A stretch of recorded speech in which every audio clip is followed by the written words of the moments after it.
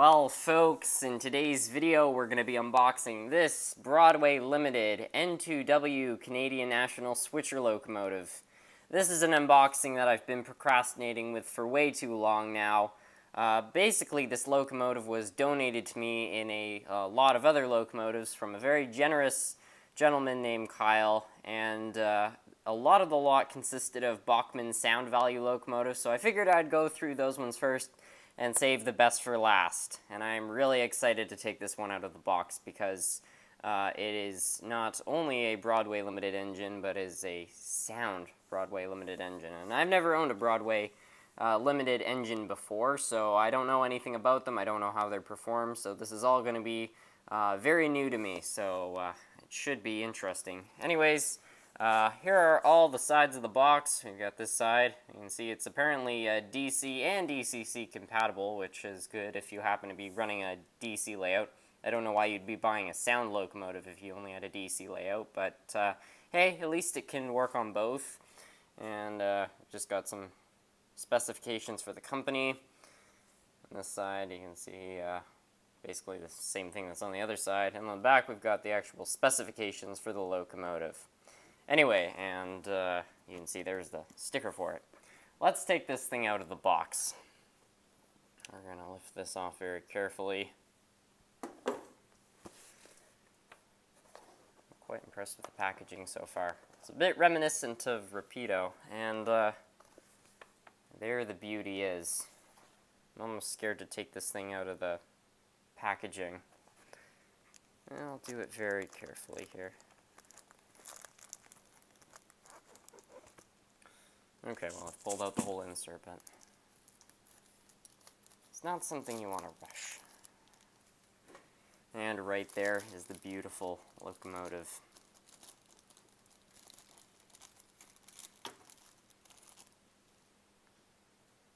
Wow. So here the unit is out of the packaging, and I have to say my first impressions are that I'm just, well, kind of blown away, really. Kind of speaks for itself. The detail is just incredible on this unit. I'll be honest with you guys, I've never seen this particular paint scheme of Canadian National, but I have to say I really like it. The stripes on it are just so cool, and it had to have been one of their earlier paint schemes, especially judging by the logo, which they used to put, I believe, on their steam locomotives as well. So this would have been an earlier one there. But it's just beautiful, and you can see we've actually got a engineer in the cab there. And if we come around back, it's quite nice. I am going to do a bit of a closer, more detailed look at this, but there are a lot of other things I want to get to first. So I'm already blown away with the unit. I mean, it just looks absolutely fantastic. But what I'm wondering, and I'm sure a lot of you guys at home watching this are wondering, is how does it run and how does it sound? And I guess there's only one way to answer that question, which is to take her out on a test run. So let's do that. Well, here it is all set up on the track, and I have to say it just looks absolutely incredible here on the layout. I removed the little foam spacers just to give you guys a little bit more of a realistic experience. Anyway, we're going to give this thing some power and see what happens. Start her up for the first time. So there it is with power. The lights come on. We don't seem to have any sound. Anyway, we're going to punch in address 3 here on the controller and see if it will do anything if we try giving it some power. So here we go. Oh yeah, there we go. It started up, so it's now idling, and just sounds great. It's quite loud, actually, as you guys can probably hear. Anyway, we're going to try putting in some functions here to see what kind of sounds we've got. That's address 1. Wow. Alright, so it's got a beautiful sounding bell there. Shut that off. You can see the rate of the ringing changes when you start and stop the bell, which is kind of impressive. Something's revving up. I'm not sure what that would be. Anyway, we're going to click function 2 here. There's the horn. Oh, I quite like that. And 3 doesn't seem to do anything. Okay, so that's like maybe an air brake release. 4. 5 does nothing.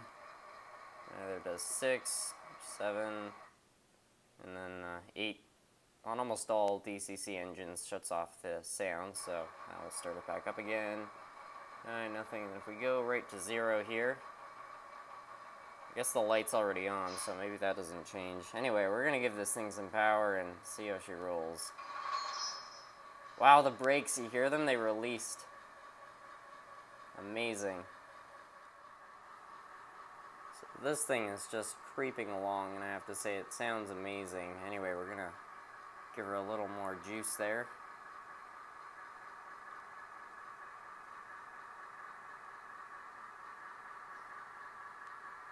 Just incredible. And if we put her in reverse, now the reverse light got brighter. Start backing her up there. Put that beautiful bell on again.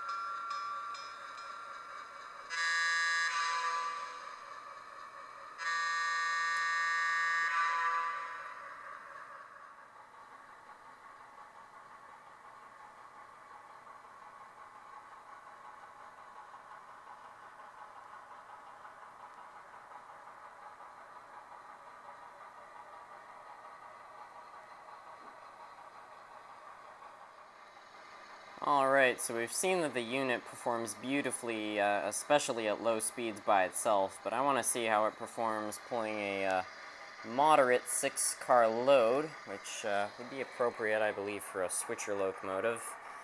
Anyway, we're going to go over to our controller.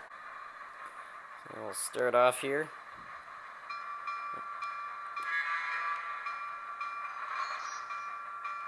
I really like that brake release.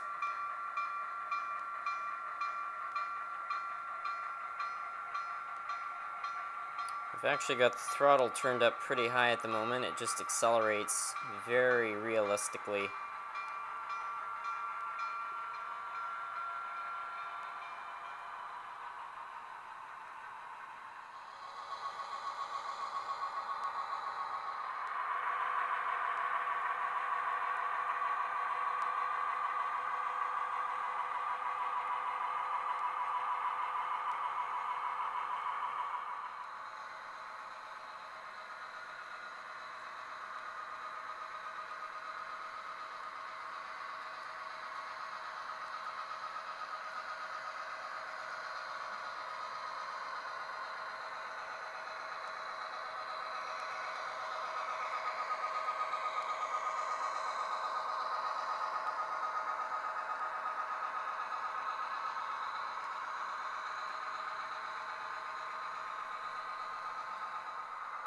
So as you guys can see, this thing is not struggling whatsoever to pull these cars, even though there's a few heavy ones in there too. It's not a very long train, but that wood car right there is physically just a very hefty car. And even up this section, which is a curve and an uphill, it didn't struggle whatsoever. Alright, so we're now going to floor it, see what kind of speed this thing does. I think it's already about maxed out. So there's about top speed right there. Certainly not the fastest, but I suspect it's all part of the realistic fun.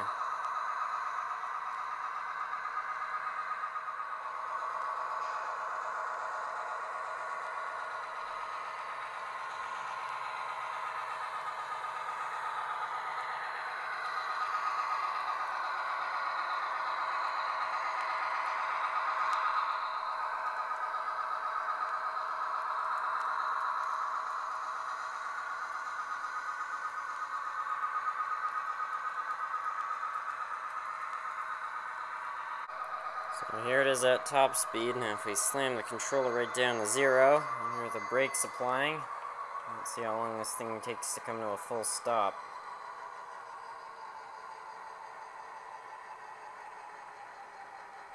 Alright, so with the brake on, it actually stops relatively quickly. And if we just take off, and it will moderately get back up.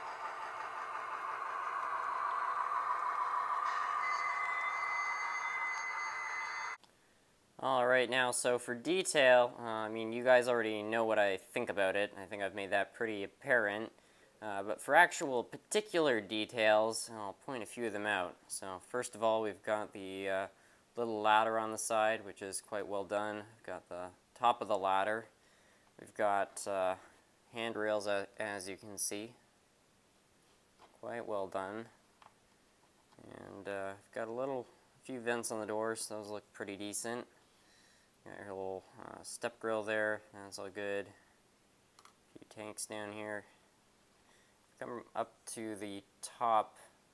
The grill is not drilled out like it is on Rapido engines, but it still looks pretty good in my opinion.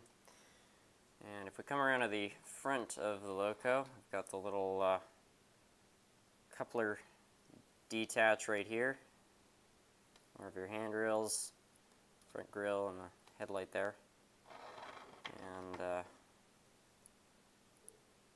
just gotta love the kind of font for the numbering. I think that just looks great. Got some really tiny writing there. And a code for something. I'm not sure what this would be. Some slightly more knowledgeable railway person will probably know what this means here. And of course, as I pointed out earlier, we got the beautiful Canadian National Railways logo. And we're around to the back here. Your rear light, back handrails, little grill.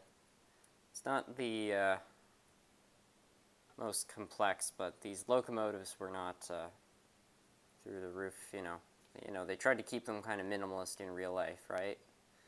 And there are your back wipers. I believe there are ones on the front. Yeah, they're there.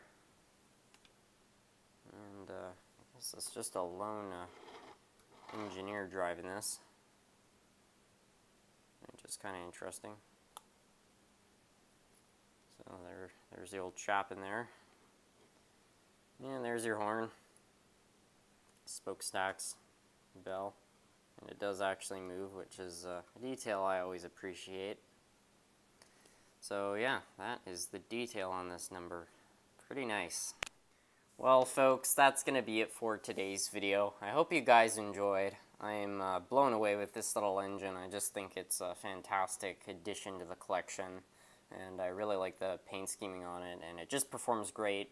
The performance, I would say, you know, it's kind of comparable to Rapido. You know, it's very good. But the sound is something that I've never experienced a level of sound this good before. So that's something I think I'm most impressed with.